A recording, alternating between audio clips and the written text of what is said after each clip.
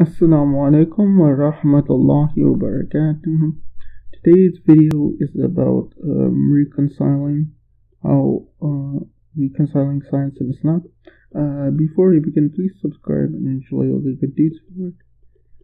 So I want to talk about this because when I was going through the comments of an Islamic YouTube video, there was at one point it was about the video was about why do people leave Islam, and one of the things that I saw a lot of was people were talking about science, and they were talking about how this scientific thing proves this hadith or this ayah, or this scientific thing disproves this hadith and this ayah. And the thing is, it's important for us to remember that Allah subhanahu wa ta'ala, He is the greatest. He is the most powerful.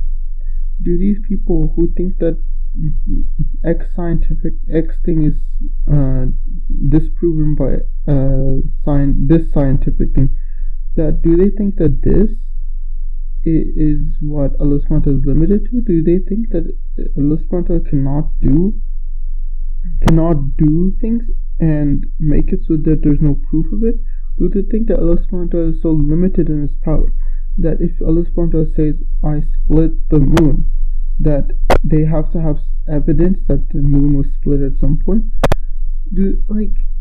It's important for us to remember that Allah subhanahu wa ta'ala, He can do anything, and it's not necessary that Allah subhanahu wa ta'ala will make it so we can think through every single little aspect of Islam.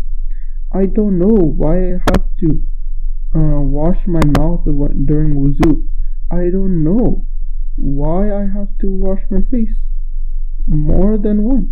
I don't know why I have to do this specific thing in prayer. I don't know what's the reason, but I do know that Allah subhanahu wa ta'ala, He decided that it should be like that, and so we should do it.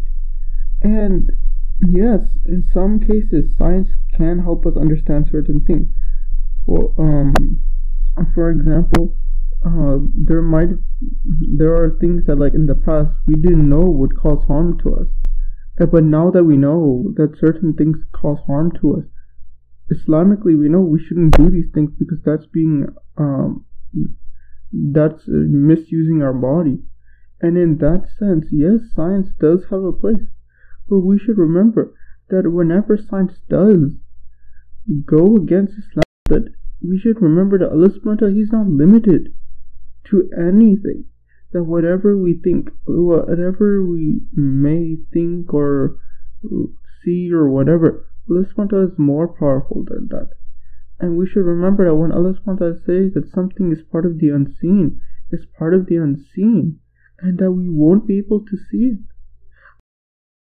The day of judgment, and inshallah, and that day we'll be in Jannah and we'll get anything we want.